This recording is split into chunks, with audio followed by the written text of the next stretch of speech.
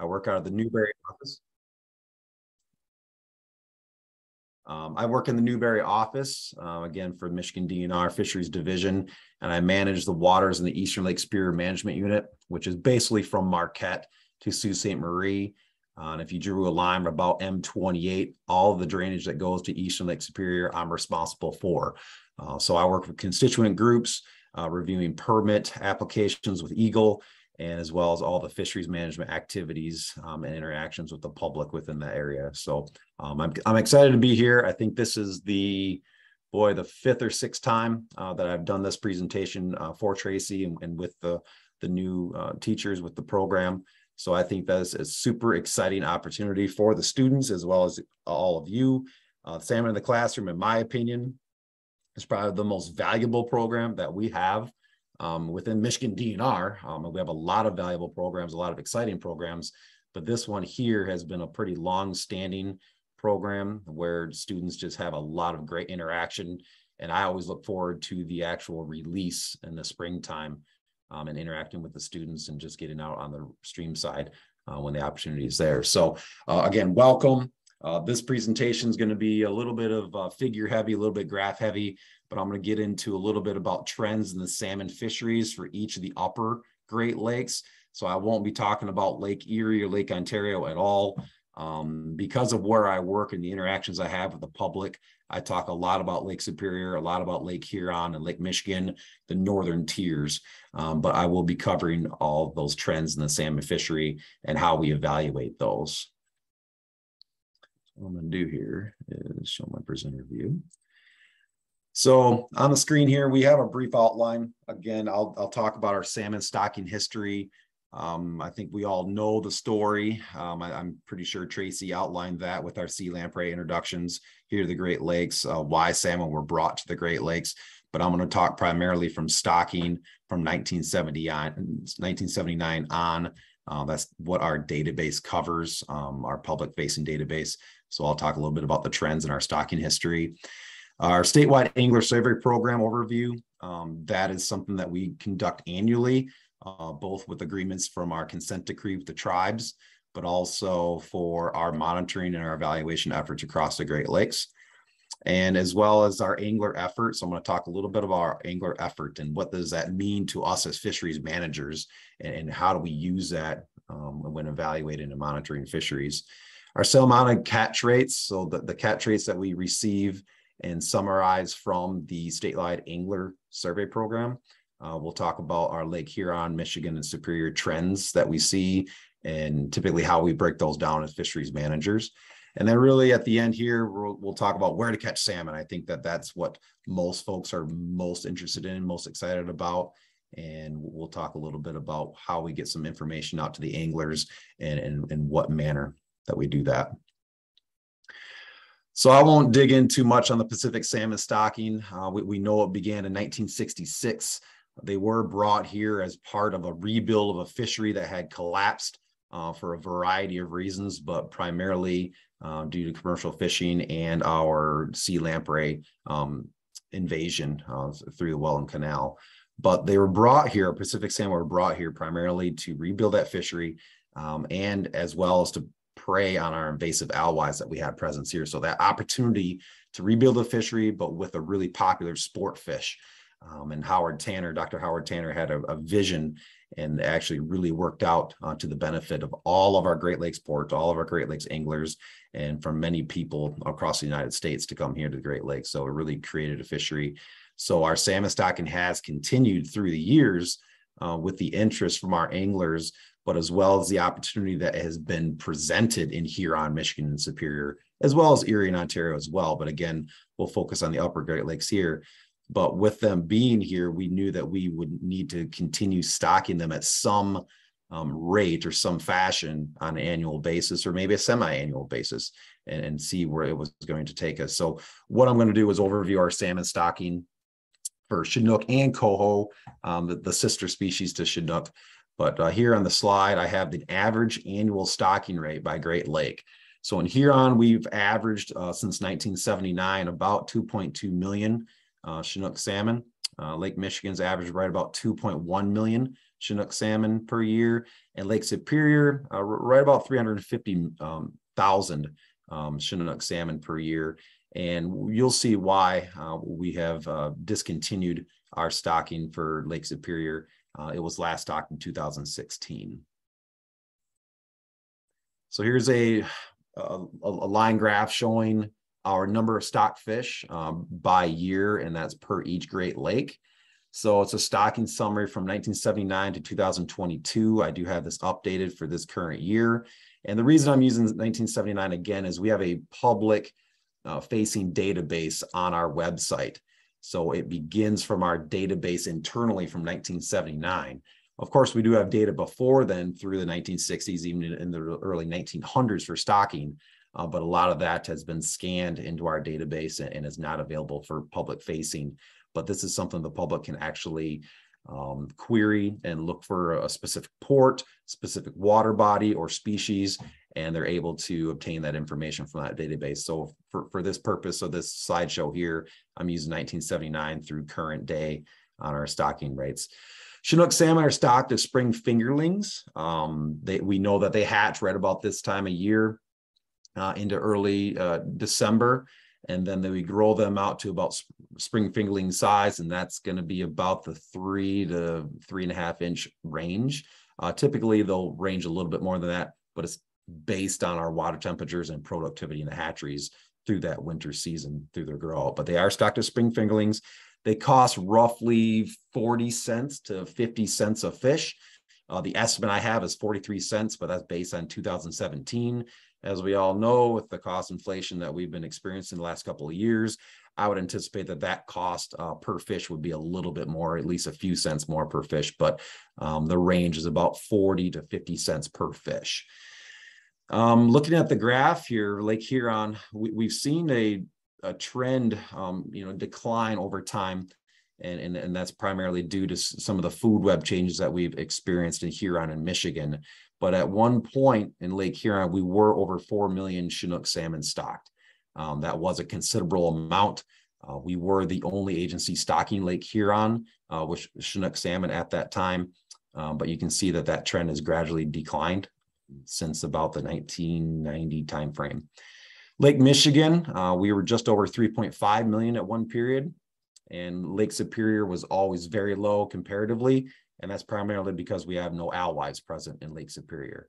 But jumping back to Lake Michigan here real quick, Lake Michigan was a very consistent stocking rate. It is a much more productive system than what the other two systems actually are. We just have a little bit more phosphorus, a little more productivity out there, allowing for more biomass or more space available for Chinook salmon to occupy. And I want to keep in mind that the reduction in the salmon stocking was really to lessen the pressure on the bait fish populations in Huron and Michigan. We may be familiar with that early 2000 food web shift that we experienced. And with that, we needed to reduce our stocking rates for Chinook salmon in both Huron and Michigan. So that's also a reason for this decline here you see on the figure. Now, good news is recently approved for 2023, all the states touching Lake Michigan that stock Chinook salmon have agreed to the increase of about 50% to stock them in 2023. So the existing stocking rates will be increased by 50% for the coming year. And that's something exciting for anglers. And that is primarily due to our shift or our improvement of the forage base that we've seen out there. And we gain that forage base information both by our Marquette research staff, but as well as the USGS. They do trawl surveys in Lake Michigan and Lake Huron. So they have provided data to us with the increase in our prey base that has allowed us to increase our stocking rates about 50% for those agencies stocking Lake Michigan. So here's a start for our coho average annual stocking because it's the sister species. It's also important, not part of the salmon in the classroom program, but for informational sake, just to give you an idea where we are with our coho salmon stocking. Lake Huron, right about 380,000 annually per year. Lake Michigan, 1.6 million per year. And again, that's going to be continued for some time, and I'll give you the reason why we've continued that. Lake Superior has last been stocked in 2007, but when we did stock it, it was roughly about 200,000 fish. Lake Superior is completely self-sustaining today and no longer requires stocking for coho salmon. Here's our figure again, 1979 to 2022 for each of the Great Lakes.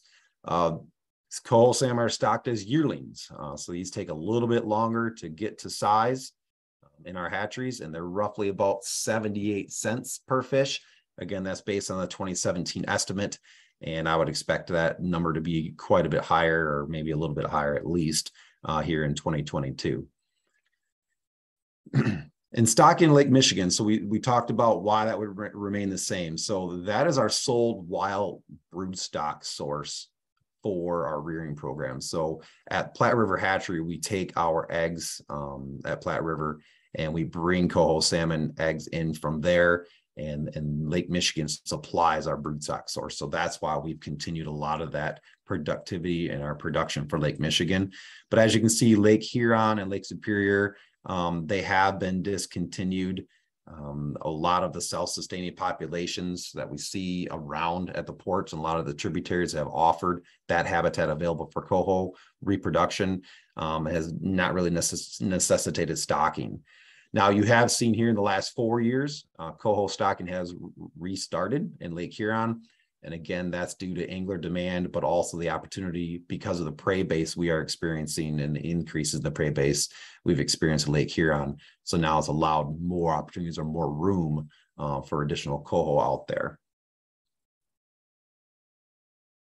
So how do we evaluate our recreational fishery? So this gets into a little bit of what I'm looking at or what information I'm using to evaluate our programs, specifically Chinook salmon and coho salmon, but we also do other salmonids and other fisheries across the upper lakes as well.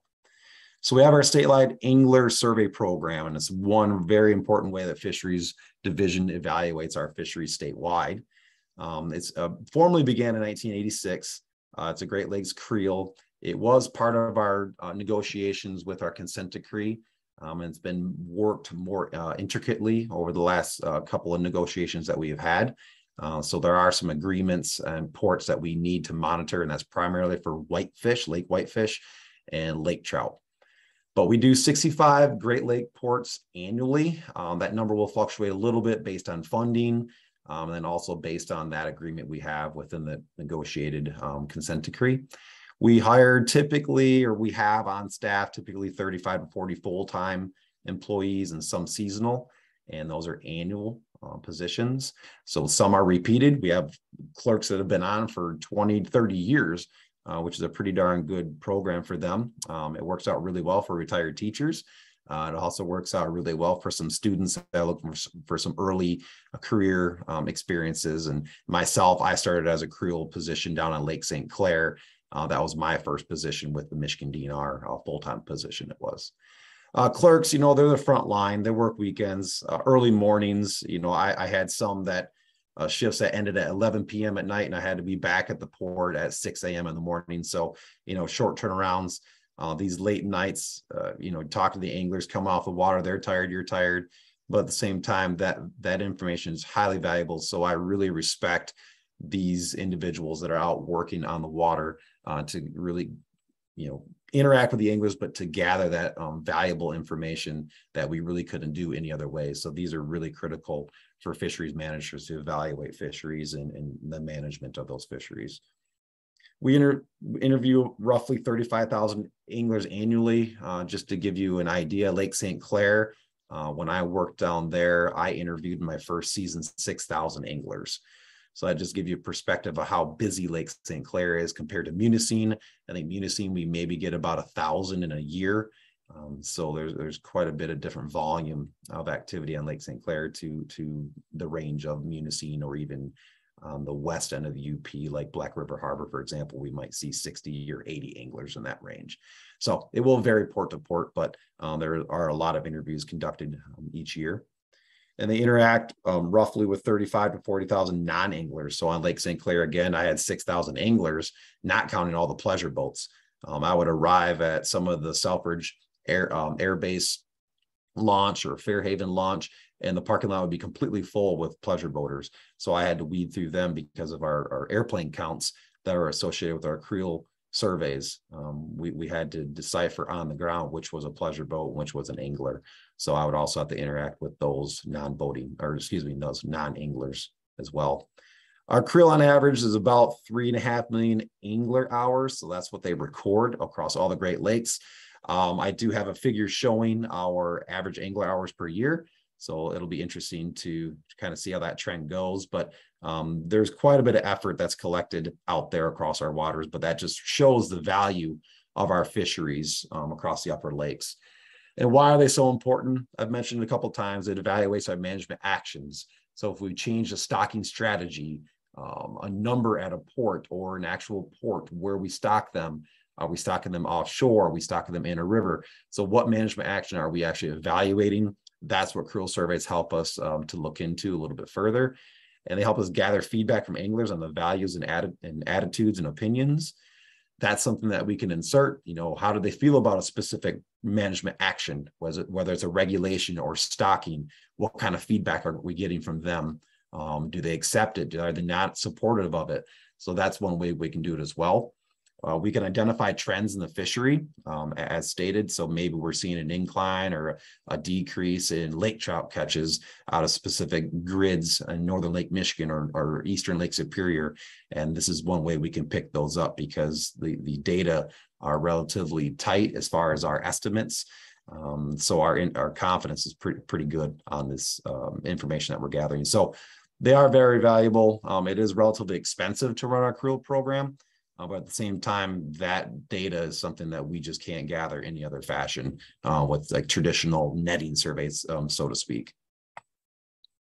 So angler effort. So I'm going to switch to some data heavy slides here, a couple of slides that are going to be looking at some data.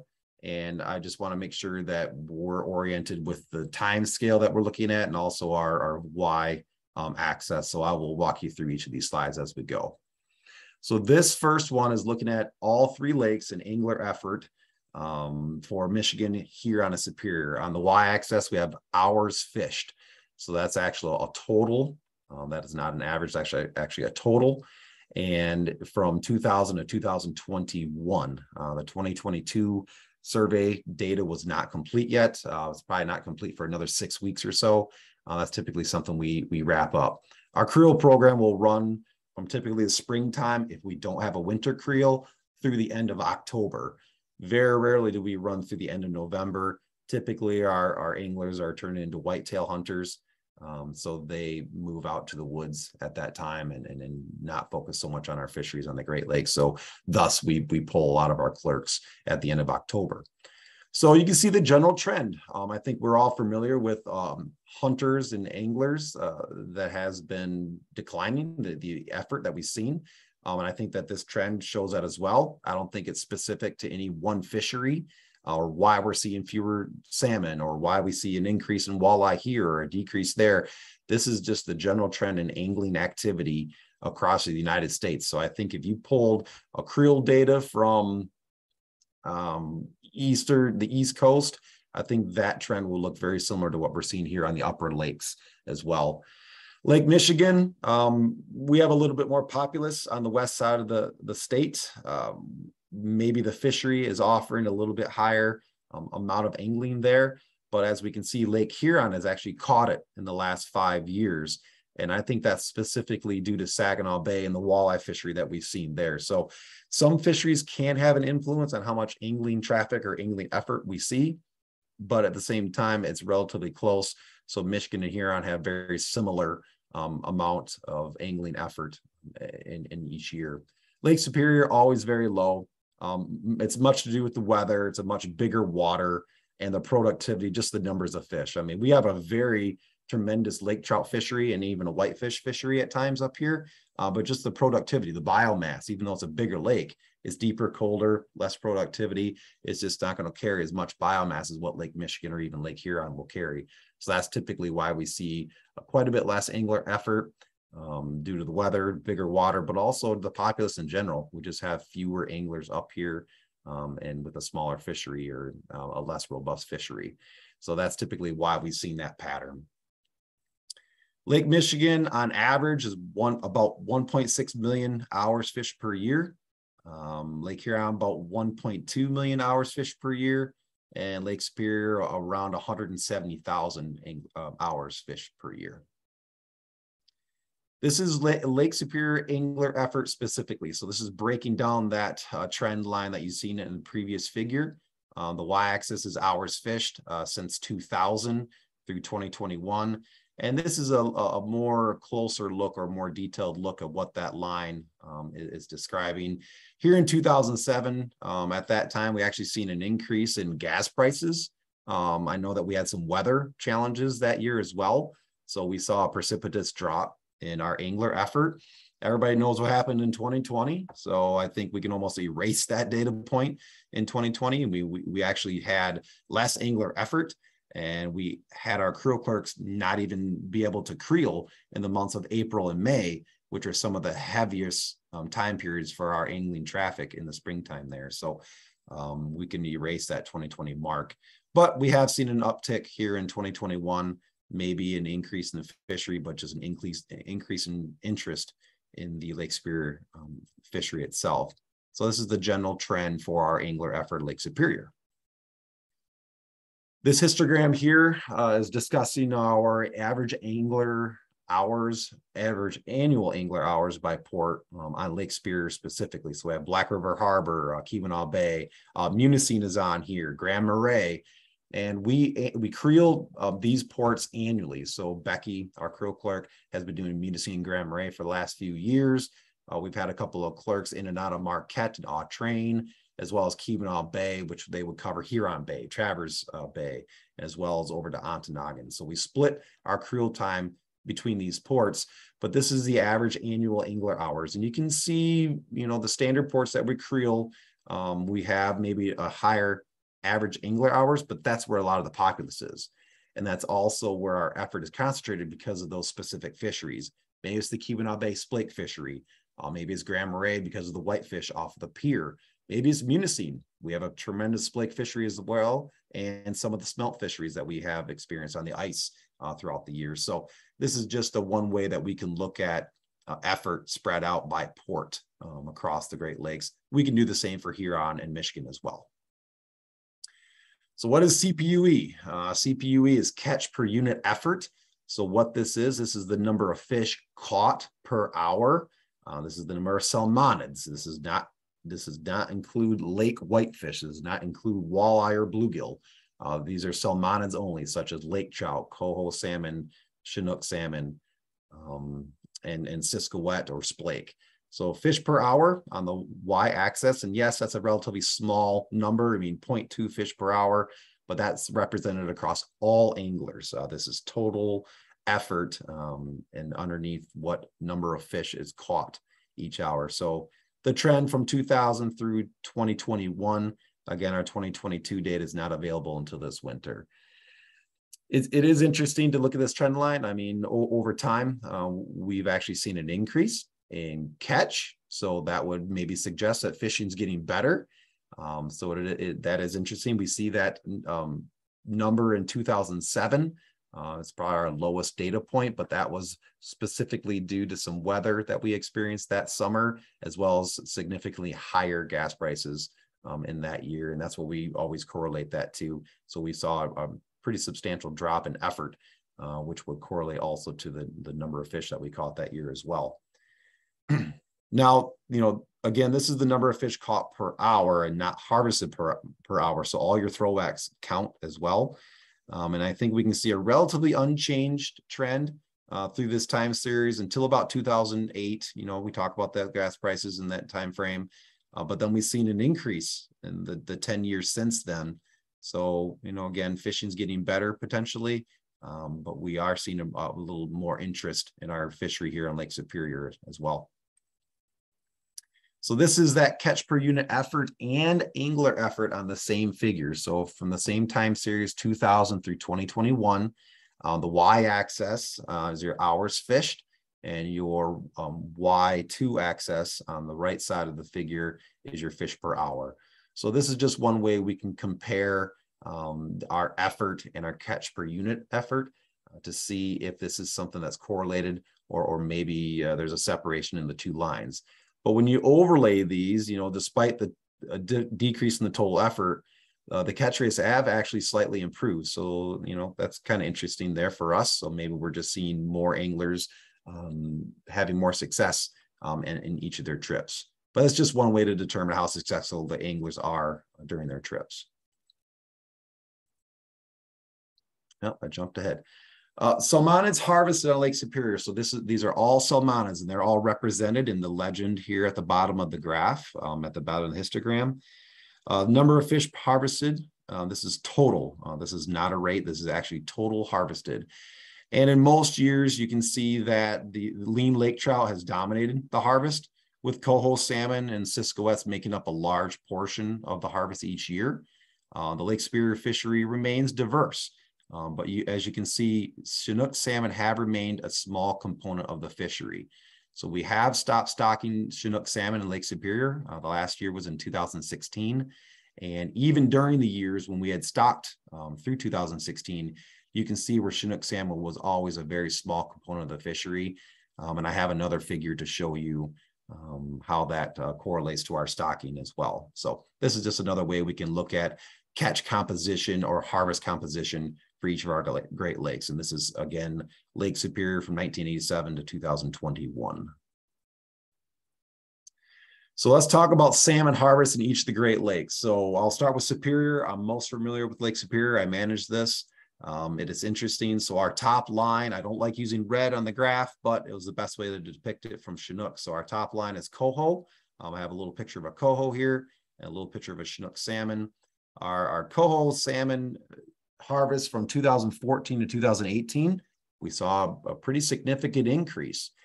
We believe that this was likely due to higher water level trends that we'd seen during that time frame, and as well as increased groundwater in streams. So what happens is, when we see an increased spawning run, we have increased recruitment, which would typically tell us that now we have more fish in the system and more fish to run each fall, as well as springtime fishery. So our springtime fisheries off of Grand Marais, even Munising, and off of Marquette can be pretty impressive at times when our coho jacks return to the mouths of the rivers, and anglers do really well simply just trolling a Hottentot. Nothing too trivial really there, but as long as you can get out on the water, maybe on a south wind day, you can troll relatively near these river mouths and have some success. So our coho fishery has always been pretty good, but we have seen a pretty substantial increase here over the last 8-9 years for those coho. Chinook, again, has always been low, and it's been right around 1,500 Chinook harvested per year. And if you look during this time frame, it was all the years when we had stocked Chinook as well. So since then, we have been relying on self-sustaining populations or natural recruitment, and that has carried the low number that we have experienced through the years for Chinook salmon harvest. Lake Huron, a little different scenario here. I'll start with coho salmon, the red line here on the bottom. They've always been very steady.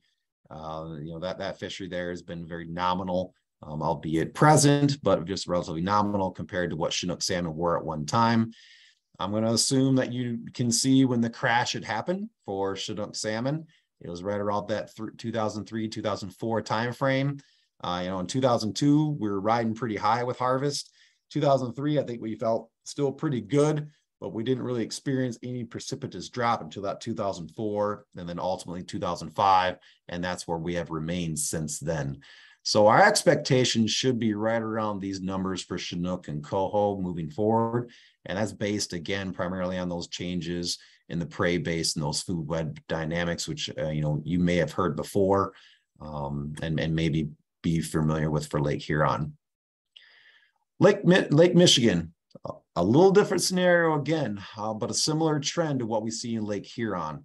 The decline for Chinook was, a little bit more delayed than what we had seen and experienced in Huron, again, because Lake Michigan is a much more productive system than what we have in Lake Huron. So keep in mind, Lake Huron is receiving all of Lake Superior's water, and as well as Georgian Bay, plus you have a lot of natural shoreline and undeveloped shoreline, and unpopulated shoreline on the east side of Georgian Bay and Lake Huron. So therefore, we just don't have that productivity. Whereas Lake Michigan has many major cities located along the shoreline. So we just have a lot of more productivity entering the system, which can hold a higher biomass or a potentially higher biomass of prey fish, which then correlates to how many Chinook salmon can be held or predators can be held in the system. So Chinook salmon in this time series, yes, they're gradually decreasing, and more so than Huron and Superior. And unfortunately today, coho and Chinook are relatively similar in the numbers that we have harvested. So hoping to turn that back around, but again, it's completely relies on the prey base that we have in Lake Michigan. And again, as we mentioned, for 2023, we are seeing about a 50% increase in stocking rates coming. So hopefully that'll be for the better. Overall, Chinook harvest. This is across all the upper lakes. Superior is the blue line, very, very small, very low for Chinook harvest. We talk about why the food web dynamics changed in Huron and Michigan. We know the zebra and quagga mussels as they entered into the 1980s through the 1990s. Now we are today with heavier quagga mussels out there, which they filter the water, removing and sequestering a lot of that energy away from the food web. But we also had the Clean Water Act in 1972. So I don't want to forget about that. I mean, it was a good thing. Obviously, the way that water treatment facilities handle their waste and their productivity and the amount of phosphorus entering the system, but at the same time, that also removes it from the system. So I think that has had a lot of substantial changes and removed a lot of that potential energy that could be entering that Lake Michigan as well as all the Great Lakes. But Clean Water Act has definitely has been a success story, but at the same time has removed a lot of the productivity. So I do believe that both of those have been a culprit in the change in the food web, but hopefully here in the future, we can base things on what the prey and forage availability looks like with our stocking rates. So I mentioned a couple of slides back and looking at stocking and catch rates together for Chinook salmon. So in 2016, we had decided to stop stocking Chinook salmon. And this is one way that we've evaluated that. So on the y-axis, we have the number stocked. That would represent your gray bars. And on the right axis of the Y2 axis, we have the recreational harvest, and that's the black line. So you can see even in the years before we even considered to stop stocking, we had seen a precipitous decline in the amount of recreational harvest for Chinook salmon. So therefore, it was basically telling us, hey, look, our stocking isn't really doing a whole lot. We're spending a considerable amount of money on stocking these Chinook salmon. So it looks like it's maybe time to move on and just rely on our natural reproduction that we have in the system. So we do think that there were some changes in the fishery, and it's likely and largely due to the recovery of our lake trout. And lake trout fishery in Lake Superior is the dominant fishery. But at the same time, we knew that there wasn't a lot of room for Chinook salmon in the system. Our harvest was reflecting that. So therefore, we had stopped stocking Chinook salmon in 2016. So this is just one way we can piece all of those puzzle pieces together and show us a bigger picture on how we can move forward with management. So I'm going to shift gears just a little bit with salmon ecology in Lake Superior. I do think the dynamic in Lake Michigan and Huron may be a little bit different just because you have more warm water bays involving walleye and yellow perch and other species. But specifically for Lake Superior, I get questions a lot about, what do they eat? What do they have out there? What's the diet? And why don't salmon do so well? Or why can they do well in certain systems or certain situations? So for Lake Superior, we primarily have smelt and sticklebacks. But Chinook salmon, they can feed on corygonids as well, so ciscos and whitefish. And, along our shorelines, in the relatively shallower waters, not so much the deep waters, and we're talking 800 feet, 700 feet, and more the benthic areas, more in the upper areas, in the upper column of Lake Superior, this is where this Chinook salmon will be interacting with rainbow smelt, the sticklebacks, as well as in the corygonids that we have out there. So we just have a lower density than what we typically see in the Huron and Michigan, more productive systems. So I think that's probably why our Chinook haven't taken off so well and haven't done so well over the years. We have seen years where rainbow smelt have had an uptick in population and density. but at the same time, we haven't really seen the correlation with Chinook or even coho for that matter to relate to those populations. But lake trout, they still do really well on other species, more bloater, deep water ciscos. And I think that that's why our lake trout have done so well here. The habitat is working, and we talk about how they become self-sustaining. How does salmon do that? Our spawning habitat at the Great Lakes tributaries, we have a lot of road stream crossing replacements, habitat improvement projects with our partners, our conservation districts, partners like Trout Unlimited and others. They've had a lot of success stories in improving spawning habitats and actually ability for accessing more stream mileage with the road stream crossing. So I'm actually involved currently with about 4 road stream crossing replacements right now that would open up many miles of stream for salmon to have access to. So also the rebounding water levels, we have seen that. I know here in the last year or so it has declined. It's maybe gone back down to average.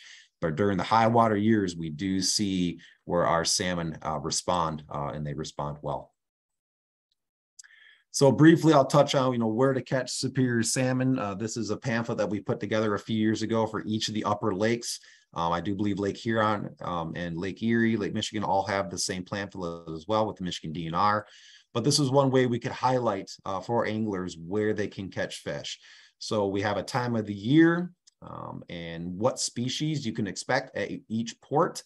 And again, this is available on our website. We had these as handouts at one time at our customer service centers, and the public, they always call in the springtime, call during the winter to plan their summer trips and where can they go. And this is somewhere that I point them to, or maybe I use as a reference. So this is just another reference for you as well, maybe using in your classroom.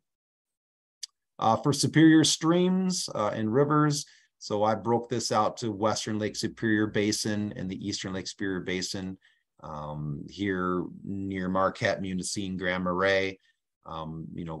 We have the Chocolate River. We do have a pretty decent salmon run there. I know in the last couple of years, I've gotten some challenges on that run, but at the same time, I do know that we have success in our fixed site sampling surveys each year. So we are seeing some coho recruitment as well as some Chinook recruitment there as well. The Anna River, it just seems to be a coho factory. We have a fixed status and trends station located on the Anna River off of Munising Bay. And we continually see coho salmon every year in that sample. But these are just some of those streams that we experience more moderate to better runs for our coho salmon and Chinook salmon. So when I point anglers a direction, this is where I typically send them. And with that, I just would be happy to take any questions you might have, but mostly I'm very thankful for your participation in the Salmon in the Classroom program. Again, I think it's an excellent program for you all to be involved in, and it's an excellent opportunity for the students to really know about ecology and the rearing practices and really putting something together into animal husbandry and taking care of something. So I think it's a high value program, but I appreciate your time and thank you for making you wait for lunchtime. So this is your chance. You have a captive biologist. Pick their brain. Like Corey said, so he's super supportive of the program. Like I said, there's a lot of people in the UP that are more so than I think even other parts of the state. You guys are a little spoiled in that respect. So don't feel bad reaching out because they're happy to help. They like making the connections. So any questions? And this is my office number. I've just kept it on here. I do check my office periodically, but you're welcome to contact me through my cell phone number as well. So, if you can track that down, or I can share that with Tracy and she can share that with you as well. So you can contact me directly. And if you have any questions or if you'd like me to interact in the classroom, do a short presentation or just interact with questions and answers with your students, I'd be happy to do that as well. Well, thank you, Corey, so much for being here and wrapping up our day for us. Yeah, no problem at all. We'll see you next time. And I did record this so we can share this. And if you guys want to go back and review any of it, it's all available as well. So I know it's overwhelming. It's a lot of information in one day. So yeah. Well, thank you, Corey. No problem. So for all of you, do you have any other questions for me? tank stuff, fish stuff, egg pickup tomorrow. Anything else you can think of? What do we need to do with our eggs when we pick them up tomorrow? Well, first, where are your eggs going to be? So for Thompson, they're going to be in the Gazebo. little gazebo. There you go. That's the word I was looking for. I get dumber as the day goes on. So they're going to be in the gazebo in a cooler box next to it full of salmon food. So you're going to grab a gallon bag of that salmon food and a baggie of eggs, a little sandwich bag. It looks like there's nothing in there. 125, 150 eggs would fit in like a quarter measuring cup. It's not a large mass, but there's a lot of little fishies there. So you're going to pick those up in the gazebo at Thompson. Again, you don't have to see a human if you don't want to, but you could do their self-guided tour. You just follow the little fishy printed on the ground and you can tour the whole facility yourself. No problem. You can go in the building, chat with someone if you find someone. That's usually the hard part of hatcheries. And then at Marquette, again, they're going to be just outside the fence. You'll see a cooler and a box sitting against the fence outside. If the snow's really deep, sometimes they put it on a table. Otherwise, it's just on the ground right there. And you can pull right up, hop out, grab your stuff. Again, they have a self-guided tour as well. So if you want to go wander around the hatchery, you are welcome to do so. If you go pull up past the gate up the hill, you can go in their main visitor center door and go see the exhibits they have. So definitely take advantage of that. And they do field trips. So they don't have educators at either of those facilities, but they're pretty good at doing field trips if you book those for the spring or even the fall. So you can take students there and hang out, especially those of you that are close. And then the others, you can hit up, Porky's or Quamanon and get them involved. So, and then when you take your eggs back tomorrow, you need to acclimate them. So again, tuck that bag in the tank and just kind of pin it with your lid and let it sit. Every 5 or 10 minutes, like go, clean the whiteboard and then go back and take a scoop of water, pour it in the bag, pin it again. And then like 5 minutes later, go back and take another little scoop of water, add it to the bag. When the bag feels like the tank and your temperature is about the same, just go ahead and dump them in the tank and then you're off and running. Leaving the light off overnight helps them, acclimate, reduces the stress a little bit. And then I got a message back from the biologist. So Randy Espinoza is the biologist at Thompson. And he said your eggs are slated to hatch on December 21st. So if you're in your email, you got an email from me like a half an hour ago saying, if that butts up to your winter break, you are welcome to adjust your chiller up a couple degrees because a little bit warmer water will make them hatch a little bit earlier. And they might hatch on Monday rather than Wednesday, so the kids get to see it. So you don't want, them hatching over winter break when no one got to watch. So if you need to adjust the temperature on your chiller just a touch, you are welcome to do that. Just don't go outside that 57-degree mark. And you should be fine. And they definitely will not need to eat before winter break anyways. It's going to be well after break. So adjusting the temperature is not going to mess you up. It'll just make it so that the kids get to, see it, which is always nice, right? You don't want them hatching when nobody's there. And it helps you get all those eggshells out before you go on break and it messes up your water quality. So for you, that's going to be the big thing. Check for dead eggs, check for dead sac fry, and get all those eggshells out of there before break. Check your water levels and make sure your ammonia and nitrate aren't too high. But otherwise, over break, that's all you should have to check is ammonia and nitrate. So if you hadn't cycled by then, that's what you need to keep an eye on. If you're cycled and all the eggs have hatched and you've gotten the eggshells out, yeah, and stop, drop, and run. You should be totally good for all of break. So if you're heading into break and you're not really sure what you need to keep an eye on or what you might need to be doing, let me know and send me your water parameters and we will fix it right up. So I just got my first fish loss email of the year, like 5 minutes ago. I was looking at his stuff. He had super duper duper toxic ammonia and nuked all his fish. So it happens. But yeah. And then, so I told you when they're hatching. Told you about tomorrow. I think that's it. Question on that. Just the bag of eggs, just like on ice, or should we have like some water with ice in it? Nope. So what we recommend is like 6-pack size cooler, and then take a Tupperware dish, like the sandwich meat size one that fits in that cooler. Take a sandwich size bag of ice. So throw the ice in the bottom, put the Tupperware dish on top. Put the bag of eggs in the Tupperware dish because that way if they leaked, it'll catch it. But also it provides a barrier so they're not sitting right on the ice. That's it. Close the lid and go. So pretty informal. But yeah, you don't need a cooler. Smaller coolers are actually better. And some sort of barrier between the bag of eggs and the ice. So some people use cardboard, some people use dishes. We prefer dishes because that way it'll catch water if it leaks by chance.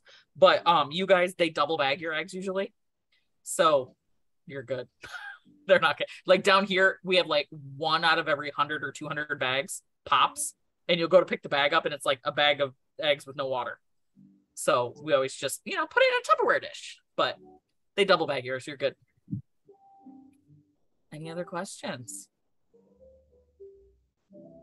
Doing good. Okay. So 2 of you did not give me pick numbers. So if you do want sketches, make sure you go give me a pick number. You can scroll through the chat and grab that link. And then that should be it. You should have received an email earlier today from Polly. So grayp@michigan.gov. She emailed permit, or at least she said she was going to. So you should have those. If you don't have them by the end of the day, email me or email her going, hey, I didn't get it. And then you should be set for tomorrow. Again, it does not have to be you that picks up eggs. They just need to have your permit in their possession. So they can have it on their phones. They can have it, print it out, whatever it is, but they need to have it in their possession. Anything else? So they can have it, Okay. Look at that. Sorry. I'm not seeing a link to add my pick number on here. Grab it again. Yeah. It times out. Oh, and you came back in, so it probably dropped it for you. Yeah. Let me throw it in there right now. Perfect. Okay. Thank you. So yeah, pick number at some point before Wednesday, and then pick up your eggs tomorrow and you're off and running. So if there's any concerns or issues or anything, you guys can always shoot me a message. Like I said, it's my cell number in my email signature. So you can text, call, whatever you need to do. So you guys are off and running like 23 minutes early. You can reclaim a little bit of your life. All right. Well, she has not sent an email yet. Okay. Yeah. So just check by the end of the day Okay. and she'll get it out to you. So Great. awesome. Thank you all for sticking in there and hanging out today, and good luck. Thank you. Thank you. Bye. Thank you. You are welcome.